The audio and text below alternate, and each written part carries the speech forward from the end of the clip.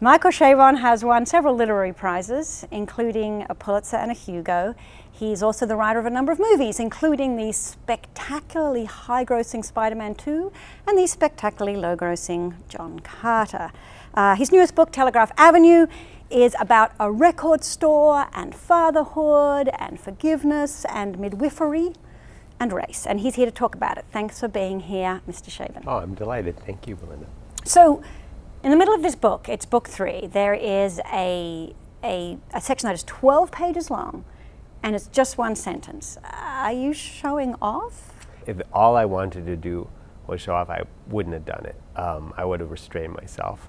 I really did feel that I needed to find a solution to a problem, to an artistic problem. And I had a sense that the reader might want to know just, okay, where are we right now before we proceed to the second part of this book. It all just came together in my mind. I'm just going to try to do a single take, essentially, a tracking shot in the form of a sentence, and it ended up being about 4,000 words.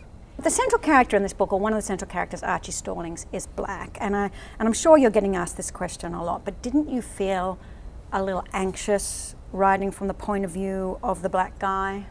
Not while I was writing, I didn't. While I was actually doing the writing itself, sitting in my chair at the computer, putting myself into the mind and the heart and the life of whether it was Archie or Gwen or whoever it might have been, I didn't have any doubts or anxieties at all about it. The challenge is always the same, which is, can you imagine what it's like to be somebody else or not? That's true, but the thing about race is that it's a much more charged subject. There's a sort of charming character in the book, a lawyer, Moby, who takes on the sort of language patterns of African American people and drives the white guy nuts, but the black guy just kind of thinks it's sort of harmless.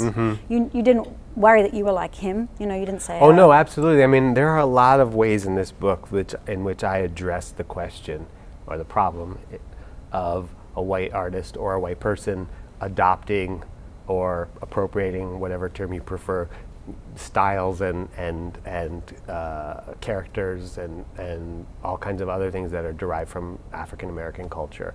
And you know, so one of them is to present the character of Nat, one of the main characters in the book, who was raised primarily by a black woman. In a sense, he could claim to have a sort of an authenticity, which he just steadfastly refuses to exercise because he has this bias, this prejudice against white people who do that. I'm not going into this with this sort of blind, naive, like, people are all the same, and if I want to write about white people or black people, there's no difference between us. I mean, that is not my attitude at all. I'm fully aware and conscious of all of this stuff. And I worked hard to be careful and to be sensitive and to try to get it right. Why midwifery? What interested you about midwifery? Well, I mean, I think it has a fair claim to being one of the most fascinating jobs that a human being could undertake to do. I mean, the drama is so stark. Each birth is a novel in itself.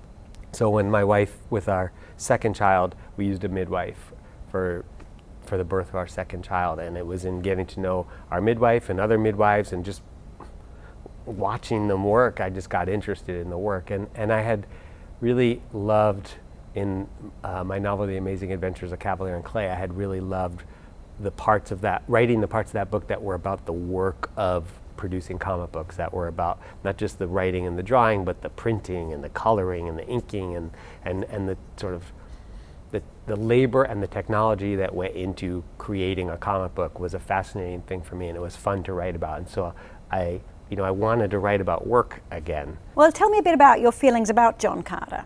It was very important to me that we had brought the work of a writer who's always been really important to me, Edgar Rice Burroughs, to the public's attention again after a long period of neglect, especially of this character, John Carter, a character that had meant a lot to me as a young reader. I had loved the books. I felt like we were true to the book spirit very closely. I thought the cast was great. I mean, I really thought it was a good movie, and I thought it was going to do well. You know, it wasn't a movie for everyone. Obviously, if a movie set on Mars with flying ships, sword fighting, four-armed green guys, red princesses, you know, and villainous villains and dashing heroes doesn't sound like your kind of movie.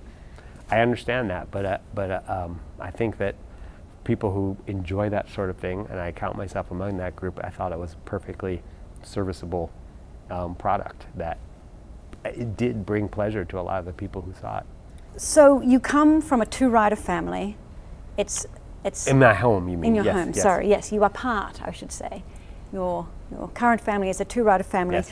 Do you still do that 10 p.m. to 3 a.m. Yeah, that's writing? my usual routine. What that means is I have to sleep in, and therefore I miss the morning routine in my house. So, which I like. I actually love the morning routine. So, 2 mornings a week, I don't work the night before, or I only work a little bit, and I go to bed earlier and get up and do breakfast and the run to school with my kids, just so I don't miss out on that side of life completely. I wish I could work in the daytime and wait till they leave for school and get my work done and be done when they get home from school, but nighttime is the right time. Michael Chabon, thank you so much. My pleasure, thank you.